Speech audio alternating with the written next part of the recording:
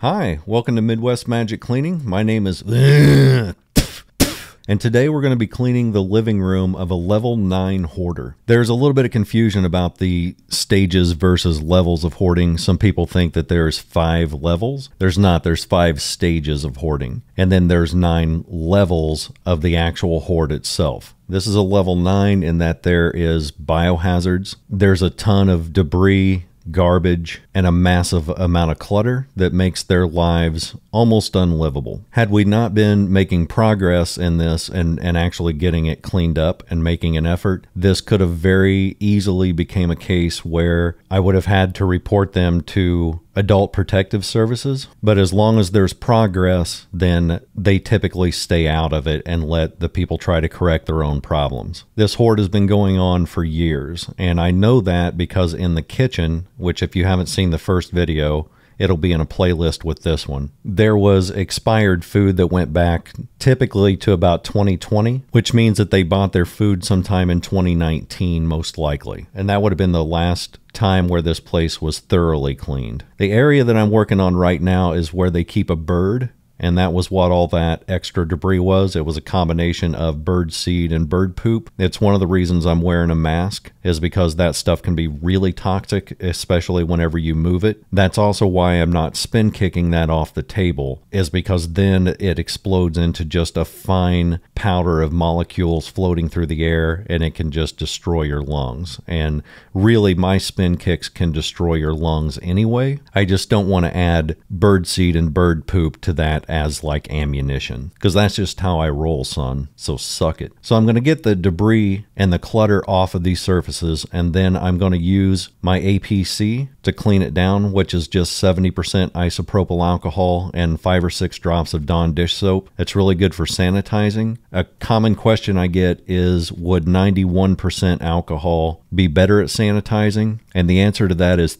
idiot. No, seriously, it's not as good because it evaporates too quickly, and the microbes actually are ingesting the water content of the alcohol, which is then attached to the alcohol itself. So they're ingesting alcohol along with the water, which then basically destroys them from the inside out, which is how I destroy most of my relationships with alcohol. Hi-oh! Once I get all that wiped down, then I can start putting some of the clutter back in at least some sort of organized method. A huge note here though, this is only step 1 of a much major cleaning. You're going to see cobwebs on the walls. You're going to see a massive amount of clutter that I couldn't get to on, for instance, their end tables. This was about getting all of the clutter that I could cleaned off of the floor and the furniture so that they could at least move around in here and have it clean enough to where they're not in danger. I was supposed to go back there this weekend, right now as I'm recording this actually, but I ended up pulling a muscle in my lower right back because I'm old, and so I'm having to put off going back to their house and getting the rest of this done. But hey, it gives us another video, so you can just eat it. But yes, we will be going back here to do more of this house, mainly to get all the clutter off their end tables, nightstands, and all the extra surfaces, get all the extra crap tubbed away. And then meanwhile, they have been going through all the tubs that I packed up and figuring out what to throw away and what to keep. And that is a major, major step that you don't normally get with hoarding, especially one that's this severe. But she has been messaging me. She's been really proud, and I've been really proud of her for going through all that extra stuff and utilizing the dumpster while they still have it. She also told me that her husband has been keeping up with the dishes, and that is really cool, and I'm really proud of him too, because both these people have pretty severe disabilities. If you didn't watch the first video, then you're a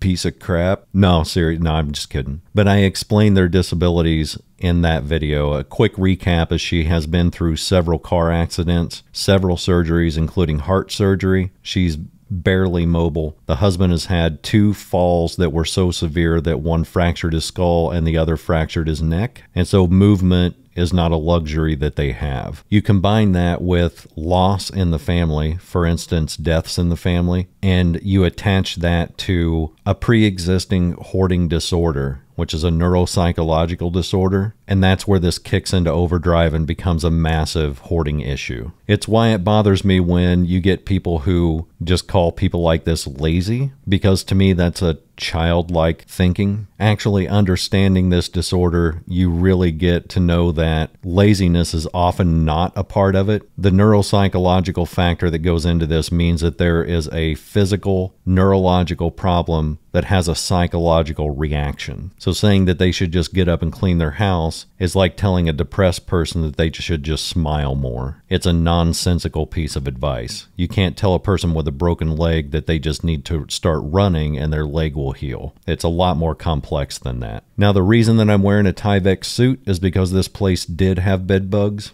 They weren't nearly as severe in this room. Mainly the chair had the issue, but I didn't see him on anything else. But I wanted to be safe than sorry, so I wore the suit just in case. And that's something I could strip off before I get in my car and go home and just throw that right in the dumpster. I did try suplexing several bed bugs, and that did not help at all. They were far too tiny. Now, if you watched the first video in the kitchen, you knew that Thug was with me. That's Adrian, my daughter. I purposely made her skip the living room because I didn't have two Tyvek suits. And after looking all around in both my town and this one, I found that nobody was selling these, and I didn't have time to order new ones off of Amazon. So I told her, just to be safe, skip this, I'll do it myself. On my own, this took about, I would say, 12 to 14 hours. It was split over 2 days. You'll see me on day 2 not wearing a Tyvek suit, and that's because there just wasn't one available. And so I just cleaned it in regular clothes, and then whenever I got home, I stripped those off in the garage and immediately got those into the washer on a hot cycle. Then I dried all those on 2 hot cycles in the dryer, which is enough to kill any bedbug eggs or tiny little demonic insects. You'll see me putting a lot of small children's toys in a tub. There have been children in this house, but they are no longer of that age. So it looks like there have been toddlers in here. There haven't been toddlers in here in a long time. I will be honest, I'm not a fan of children coming into this house, which is one of the reasons that I continued cleaning it rather than saying, hey, you've got bed bugs, I'm not going to continue any further. But if there are kids, even if they're teenage, I don't want them coming into this house and having to deal with this. And I don't want a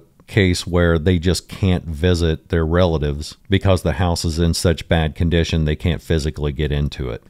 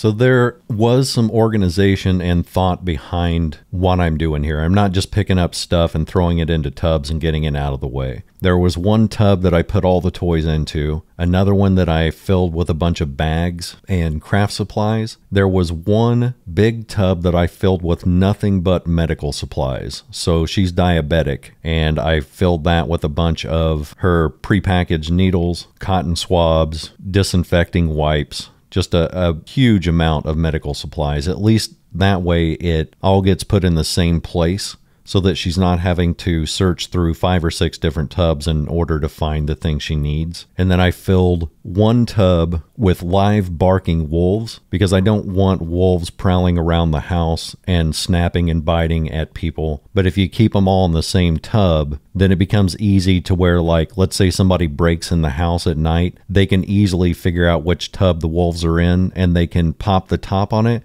and just fling that at the intruder. And then the wolves, while flipping and snapping and biting through the air, become live ammunition, and you've saved your house. But if I store the wolves in different tubs, then you got to figure out which one's in which one's the most aggressive. It becomes a huge pain in the butt.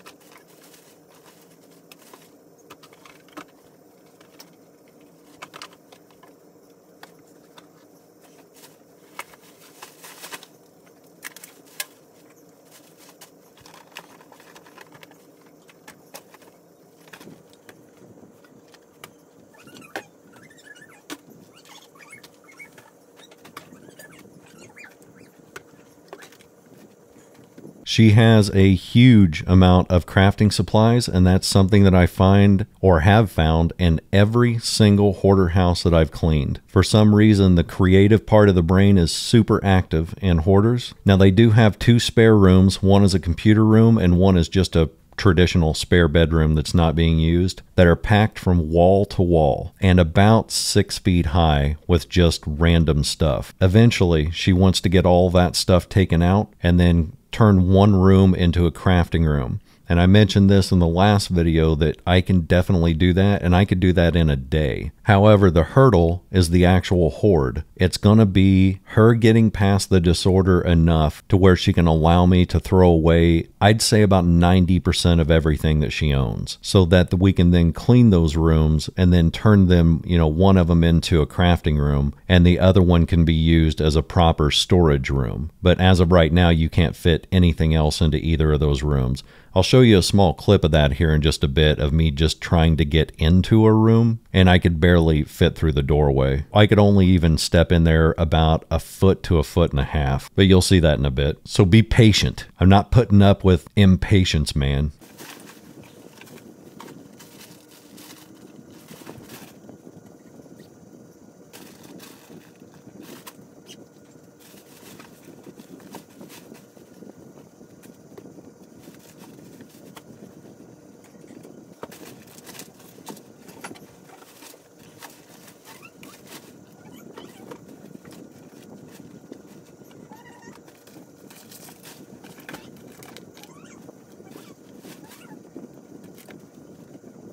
You'll notice as I get down deeper into these piles that there's a huge amount of cleaning products and disinfecting wipes. That's also something I find in every single hoarder house, is an overload of cleaning supplies. So you know they want their house to be clean. You know that they know what it takes to get it clean, but the disorder just stops them cold. And so there's motivation in what you find in hoarding piles. You see motivation everywhere, but you don't see the follow through because of that brick wall that's set up in those frontal lobes of the brain. A lot of you have heard me explain this before, but there are two lobes in the front of the brain. One deals with emotional regulation, and the other deals with heavy decision making. And it's almost like they're connected. The decision-making part is pretty obvious. They can't make the decision to throw things away, but it's also active in other parts of their life. Just making major decisions in their life becomes almost impossible. They need some help, and usually an outside voice to make those decisions for them. Emotional regulation is a little bit less obvious, but if you watch the show Hoarders, you'll often notice that once they get so deep into the hoard, the person either gets extremely angry and starts doing outbursts, or they like run away and say, well, I'm not dealing with it. You just make the decisions. That's my stuff, but I don't care. You deal with it. That is the fight or flight response kicking in. And those things often go hand in hand, the decision making and the emotional regulation. But the reason I'm bringing it up is because if you put them under a brain scan, and they have, which is how we know this, those two areas of the brain show extremely diminished activity compared to the average person. And in some cases, they almost don't light up at all. That's the neuro part of the neuropsychological disorder. And that's why I say that it's a physical problem that you can't just defeat by saying you need to get up and clean your house. Hoarders can be trained to do that. It usually takes years because you're actually rewriting neural pathways and creating new neural pathways, but it takes several years of repetition and routine in order for them to get to that point. Typically, that means having to hire somebody to help them out or to coach them, as well as getting a therapist involved, because the underlying issues that trigger this are anxiety and depression. That's the triggering factor. And that's why in almost every case in hoarding, you find that there's been a severe problem like a death in the family, or a very nasty, terrible divorce, or the loss of a very important career, some sort of traumatic loss that triggers the hoarding issues.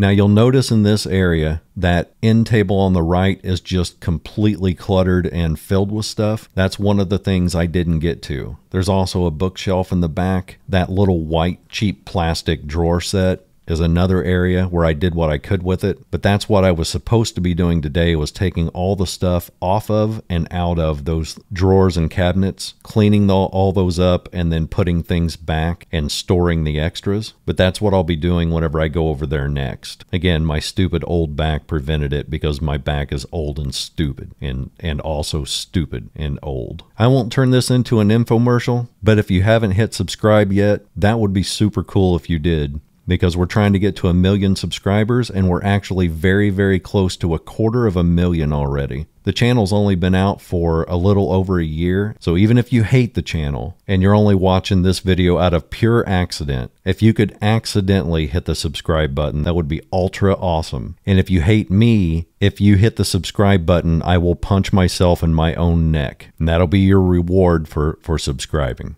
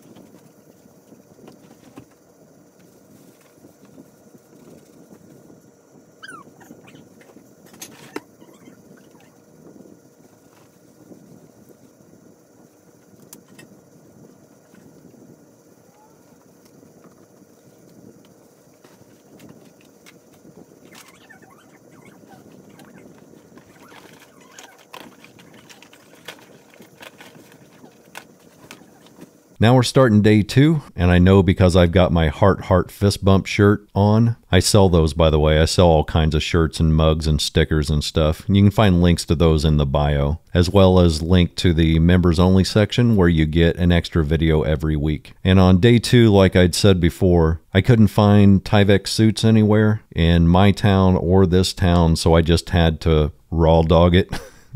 And I just cleaned and hoped for the best. And then, like I said, when I got home, I just stripped all that stuff down and then heat treated the crap out of that. I did still wear gloves, and I did still wear a mask where appropriate, which was through most of this cleaning.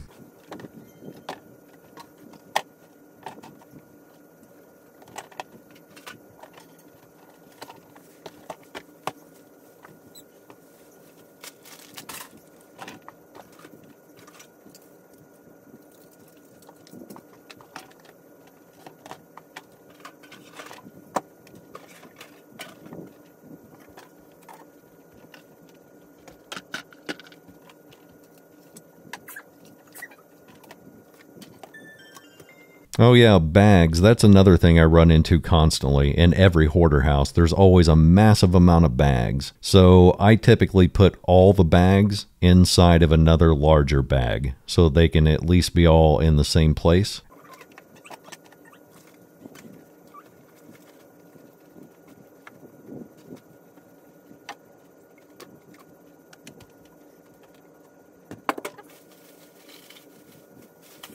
Now you can see me working on the medical supply tub. Now here's the downside. You saw in the last video, if you weren't a devil worshiper and actually watched it, that I cleaned the kitchen and I had a couple of tubs left over for them to sort through, and they did sort through those too.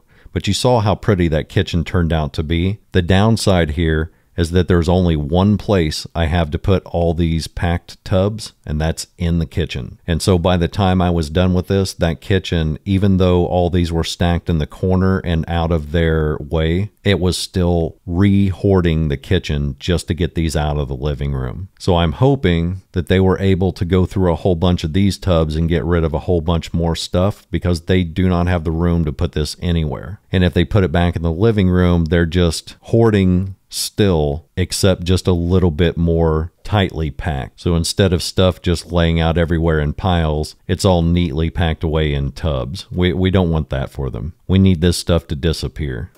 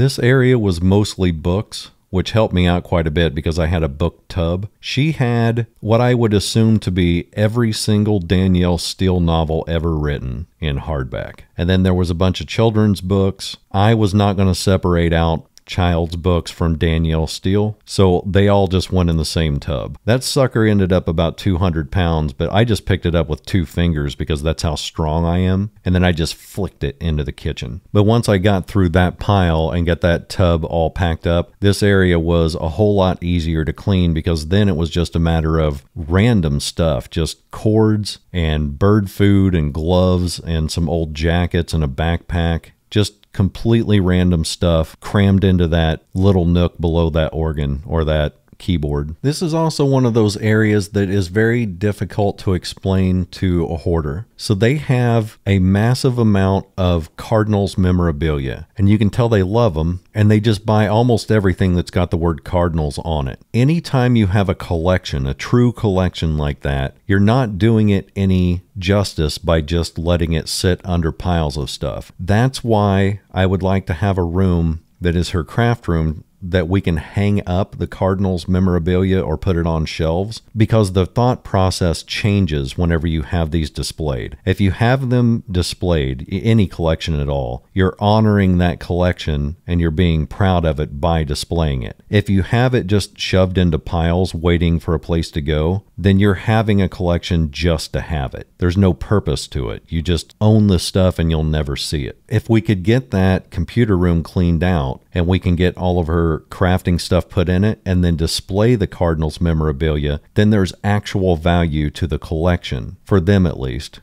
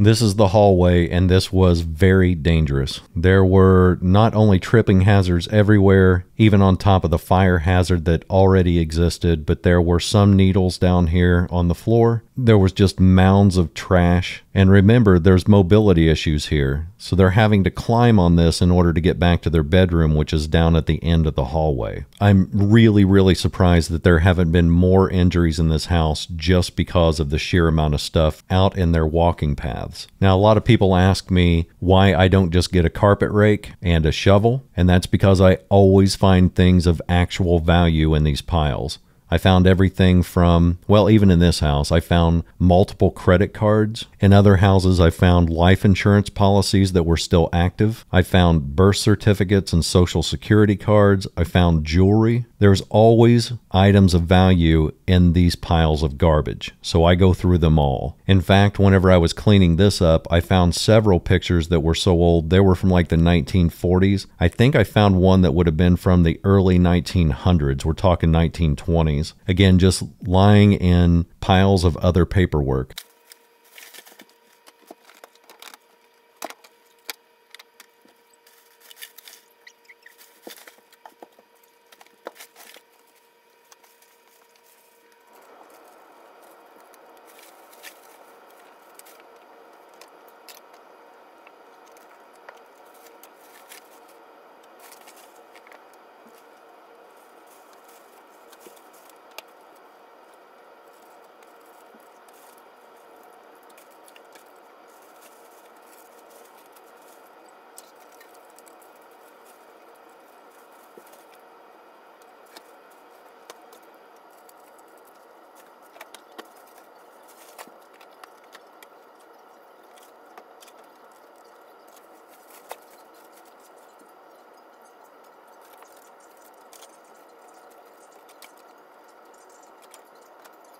Here's that spare room I was talking about that is stored. I'll show you a picture of that in the middle here because you can't even see into the room. I started to pull things out and then I told her, hey, I need you to come here and look at this. The only way we're doing anything with this room is if you're prepared for me to throw away 90% of it. She wasn't quite ready for that yet, because she needs to sit there and go through each tub. So we put that off, and that's going to be its own separate project. What we'll do whenever we get to that point is I'll have her sit down on her chair, her recliner, and I will bring her in one box and one tub at a time, have her thumb through it, and anything that can go out into the dumpster will go out into the dumpster. Now, there's another thing I get asked a lot. Did you pull out the recliners and the couch and the furniture and clean under them? I did not. I have a bad back. We can pull those out later. Right now, the only thing I'm concerned about is level 1 cleaning, which is getting everything out of the middle of the floor so they can walk. Whenever we get into level 2 cleaning, which will be all the end stands and surfaces and bookshelves, then I can have somebody come with me and they can pull the chairs out. I can get the stuff under them and get that on level 2. Level 3, I would consider to be polish cleaning, where I start to put on things like furniture polish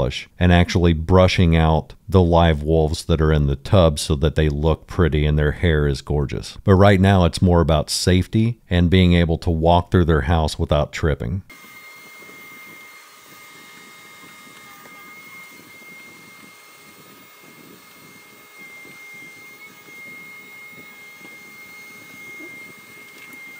Members, I will see you this Wednesday for your extra fly video, dope video, whatever the kids say now, bussin', boopity floopity video. Anyway, and everybody else, I will see you on Saturday. Later.